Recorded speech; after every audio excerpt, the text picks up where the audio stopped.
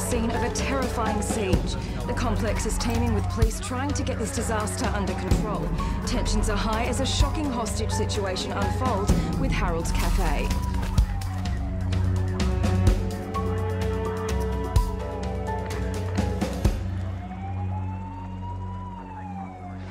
If you're here to apologise, you're a little late. Yeah, I've made that pretty clear when you pulled the gun.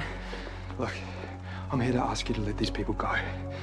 Yeah, but you don't get to ask me anything, do you? That's fair enough. I know you're angry at me. Angry? You betrayed me, sent me to prison. I thought of you like a son. Yeah, I know. But think about your daughter. She's out there right now watching this all go down. Don't you talk to me about Delaney, and don't pretend you're here for any other reason than to stall me. Doing the work for the cops. She loves you, Raymond. And I don't think shut up, idiot! All three of you are... Come on, Raymond, let's go. don't do this! Quiet! No, think about Delaney, huh? What's she gonna do if you get hurt? You need to listen.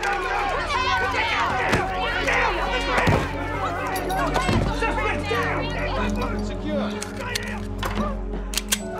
Weapon clear.